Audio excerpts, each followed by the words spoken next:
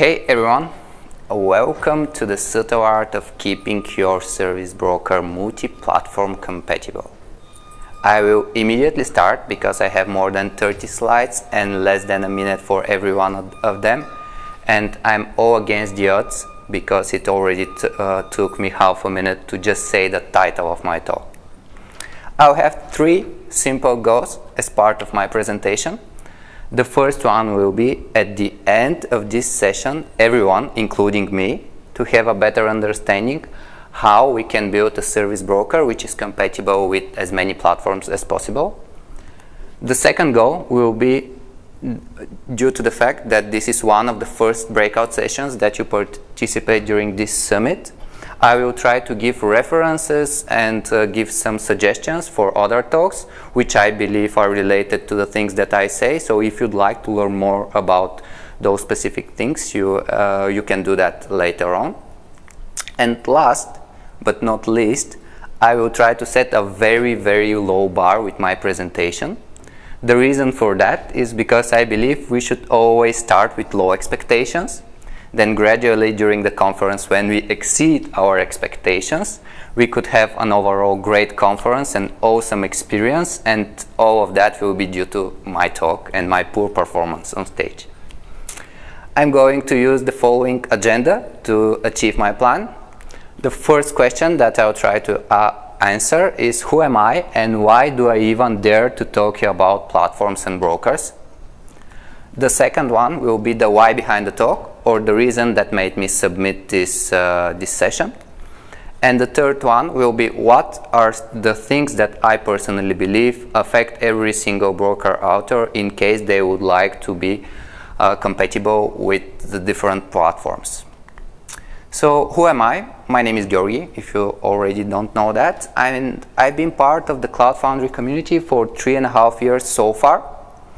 So during my career in Cloud Foundry, or as Cloud Foundry contributor, my former team exposed the so-called metering and aggregation service, CF Abacus, to Cloud Foundry users by developing a service broker.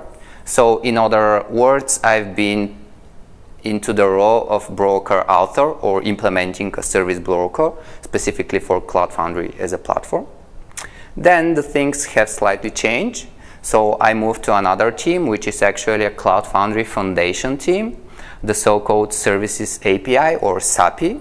And if you're not familiar with what does this team do, maybe the first sentence of the team charter will help you clarify that. In general, the SAP team aims to improve the developers and the operators' experience related to services. And we mainly do this by adding improvements to the cloud controller, to the CF-CLI, and to the Open Service Broker API specification. Or in other words, I've been also into the role of implementing a platform or Cloud Foundry. So then the second question, the why behind the talk, was actually a presentation that last year in Basel my colleague Sam and I did. With the presentation was with the fancy title, One App, Two Platforms, Three Cloud Services. For whatever reason, the people after the talk decided that I know what I'm talking about. So they approached me and asked different questions. And for majority of them, they were into the following situation. So they were having a service broker which offers their services to a marketplace in Cloud Foundry. And they were looking forward to extending their service offerings to actually users running their containers in Kubernetes. And quite interestingly, even one of the people was looking actually for concrete reasons why their specific service and their specific broker won't just magically works and won't just be able to register successfully in Kate. Because his manager was quite sure that because the broker is OSBAPI compliant, it should just work. At the end of the day, it's OSBAPI. The specification is there and it's abstract enough and good enough, and both platforms support that. However, on stage and when you're demonstrating something, like in the case where Sam and I did as part of the summit, where we showed how easy it is to actually deploy a single application without any code changes to Cloud Foundry and Kubernetes, and this application actually to consume services from IBM Cloud, from Google Cloud, and from Azure. However, when the things come to production and when the things come to different services and different offerings and different brokers, the things are not as trivial as on stage and as on demo. And the reason behind the talk is simply to just give you the other perspective or the other point of view about what are the things that you need to consider if you aim for a broker that is compatible with the different platforms. So I'm going to start with a brief introduction to the common terminology that I'm going to use later in the talk. Most probably most of you are already familiar with that, but bear with me, I'll try to keep it short. So Open Service Broker API, or OSBAPI, or just the spec, how we usually reference that, is actually a document. So it's a README, it's a document which defines a contract between platforms and brokers. So what do we usually refer when we say a platform? So a platform is Cloud Foundry, or talking or getting even a little bit further into the details, the component from the Cloud Foundry ecosystem which is responsible for implementing the platform part of the specification is called the Cloud Controller. This is the main component which my team contributes to. The second component, or the equivalent in the Kubernetes ecosystem, is called the Service Catalog. This is the project which actually bridges together the container orchestration of Kubernetes together with the concepts of the brokers and services and bindings and all that kind of stuff. So the next abstraction, or the next main actor as part of the specification, is the well-known broker. So brokers actually just advertise a set of services and plans via their catalog, and they handle some requests based on some kind of user action which provision or creates service instance, which creates a binding, or the equivalent destructive operations like unbind or deprovision or delete of a service instance. So it's a pretty powerful abstraction where you can fit a lot of things, and you can actually connect those platforms where your workloads live to different kind of service offerings. So a typical example that a lot of people use to actually give something concrete about a broker is the MySQL broker or the MySQL broker, which advertise a service which creates a dedicated relational database for you, and the plans usually are small, medium, some kind of t-shirt size plan. So once we have this common understanding about the terminology, what are the different types of brokers based on their deployment mechanism that are quite popular today? So the first type of broker is the one that I call, and usually most of people refer, as one deployed alongside the platform.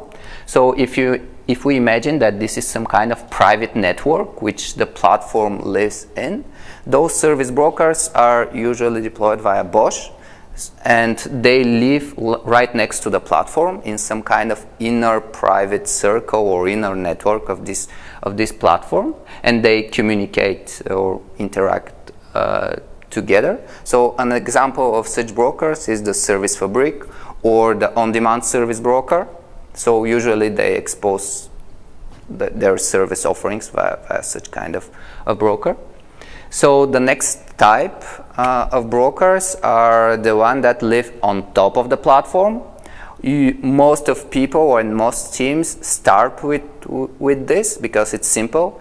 In the Cloud Foundry case, you have a stateless Cloud Foundry application running on top of the platform, and you just delegate or you just cut some resources for the users in case they provision a service instance or create a service instance.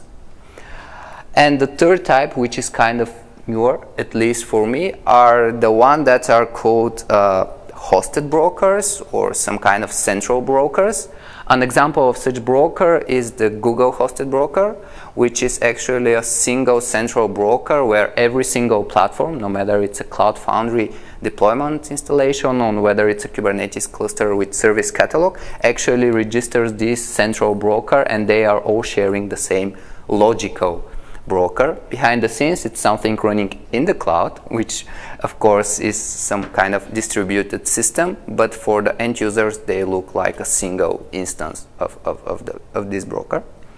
So then, what are the things that every broker author needs to consider when they try to be compatible with the different platforms, most probably Cloud Foundry and Kubernetes? So if you already saw from the diagrams, there are some specifics about the networking, and this is one of the topics, or the first topic that I want to talk about. So networking is quite crucial. So if you remember the first diagram where we have the broker which is deployed alongside the platform and they're living in some kind of private network, imagine this is a Cloud Foundry running on AWS.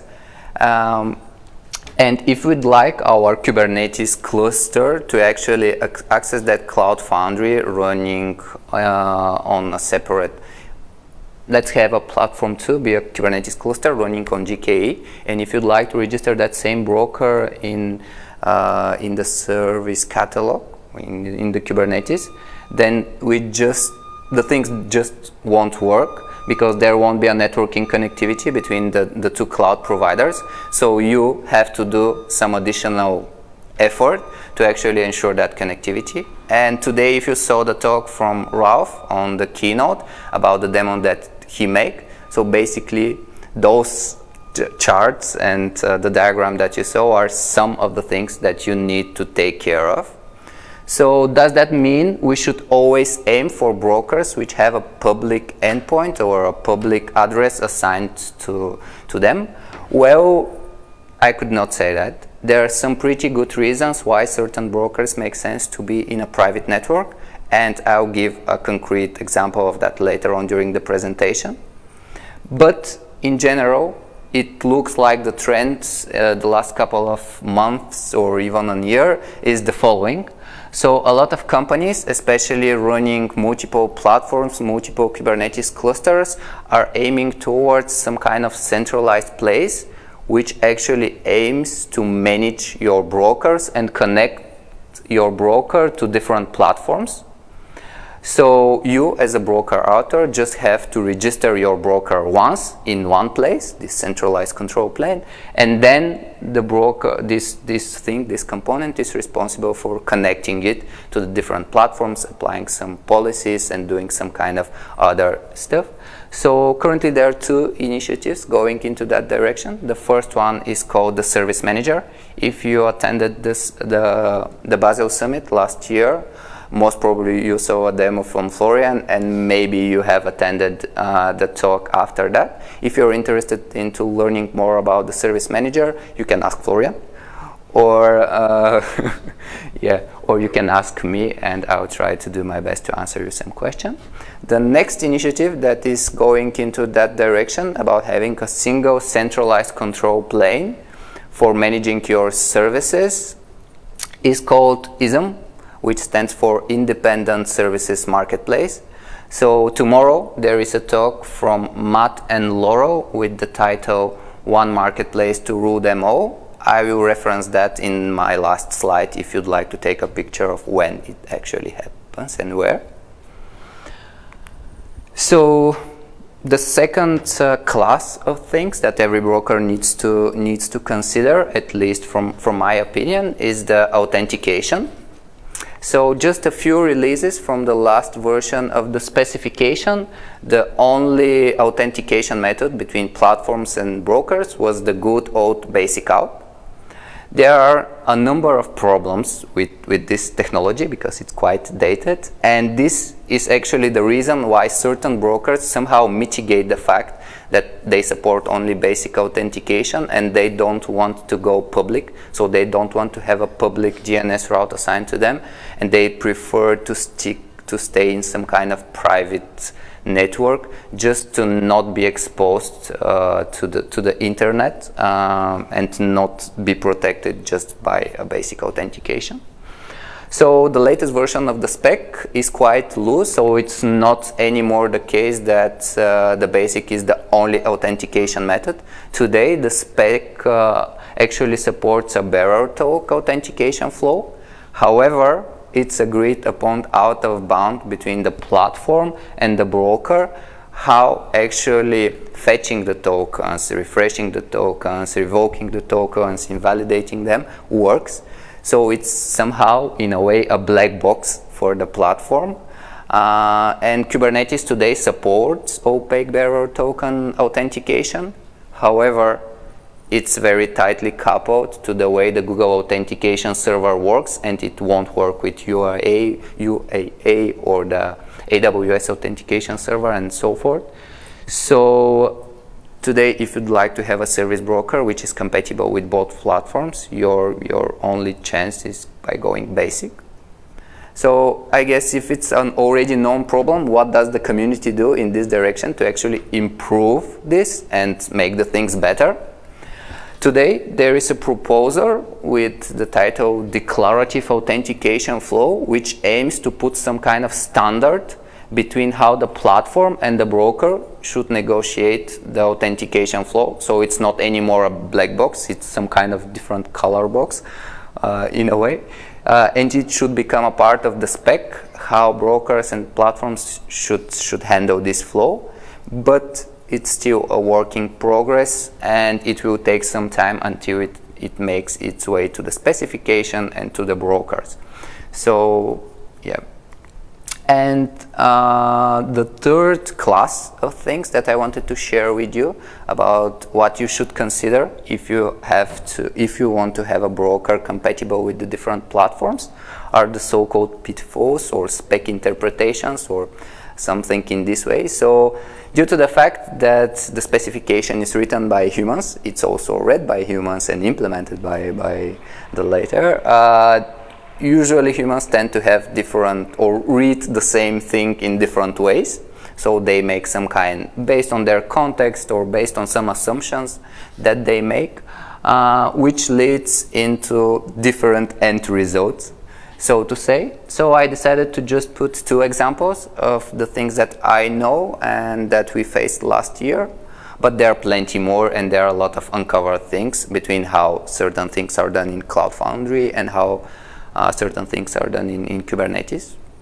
So the first example is the service and the plan name. So the latest 2.14 release version of the spec is quite strict about what you should put as a plan name or as a service name as part of your broker. So it must be a CLI-friendly name, and a CLI-friendly name is defined as something that contains alphanumeric characters, periods, hyphens, with no spaces, no underscores, and etc. And service catalog actually enforce that constraint pretty strictly. So in case you have an underscore in your service name, the broker registration will fail. However, it wasn't the case at all in Cloud Foundry. So Cloud Foundry always allows spaces or ampersands or underscores or all that kind of stuff, which means that you could have a service broker with an underscore in its name, and it will successfully able to register in Cloud Foundry, but it will fail registration in service catalog in Kubernetes. So the things that have changed in this direction is that the spec is currently the current work in progress version of the spec is quite loose, so it starts recommending some stuff and recommending a CLI friendly names, but don't force and don't have this must in there. But it's a pretty good example how you could be affected with such kind of tweak. The next thing or the next pitfall that I wanted to show you are the limits. Or here the spec is not so strict about what you as a broker router should have as a limit on certain string fields.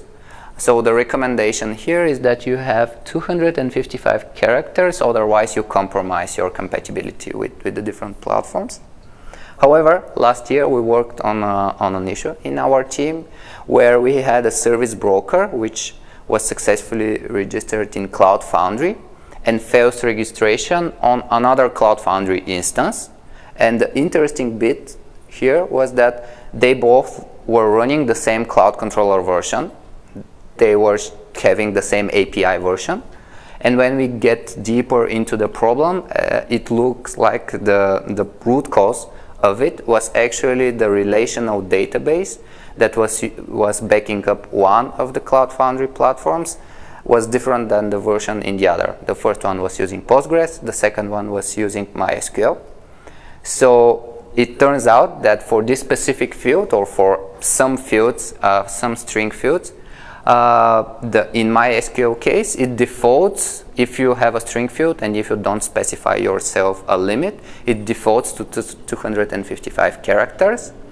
And in the Postgres case, it defaults to a text field which has an enormous or pretty big limit. So this is another example of how within the same platform you could have different interpretations or different implementation details which could fail your broker registration, and at the end of the day could break your delivery pipeline, because imagine there are some fields which are generated automatically, like dashboard URLs, or have some very long GUIDs, and you don't have control about how many characters you actually specify, because or you have a control but it's not so direct, and still this could affect you.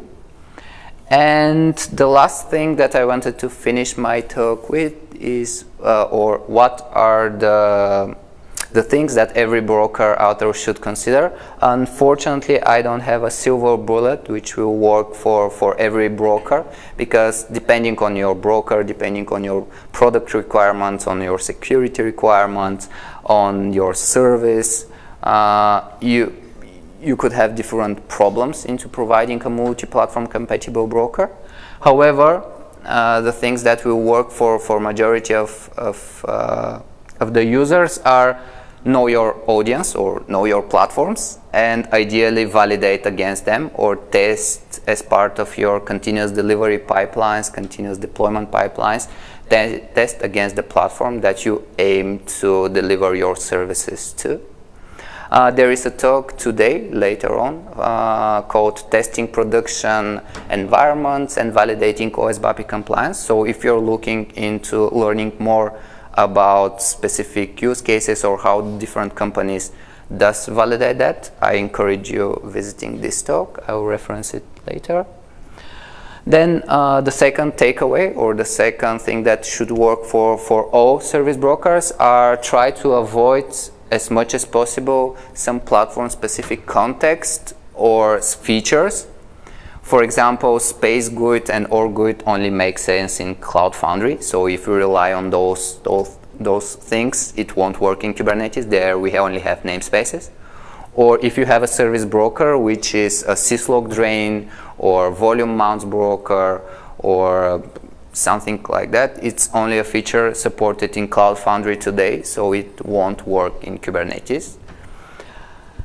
The next thing is that if you remember the slide about the centralized component, which should manage brokers and platforms on the one hand and the other, so expect more platforms in quotes in future. So technically speaking, this centralized component, which will actually bridge or will act as a gateway of brokers to platforms, will actually be one, or will be a newer platform implementation according to the spec terminology.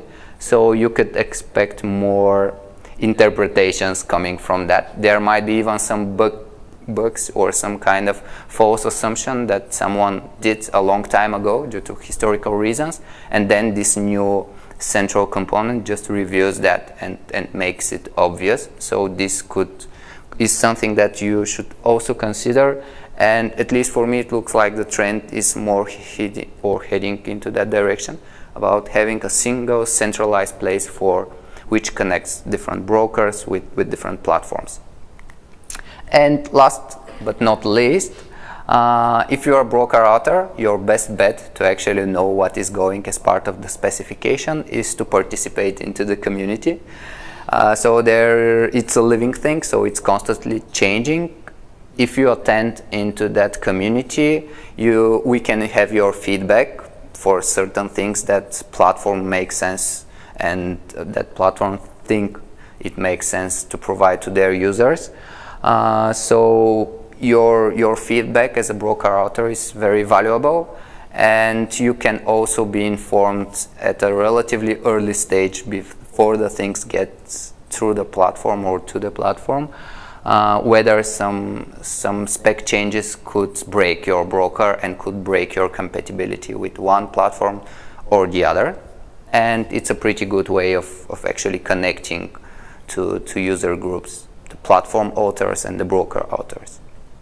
And on that terrible disappointment, I would like to thank you all for your attention. I hope you have an awesome conference overall, and if you have any questions, right now is the time, or you can find me somewhere around. I lack a talk or a session submission for the next summit, so I'm very keen on getting some inspiration from the conversations that I'll have with you. So here is the slide for the references that I gave. You can take a picture if you'd like, and if you feel interested into learning more about that. Thank you for your attention.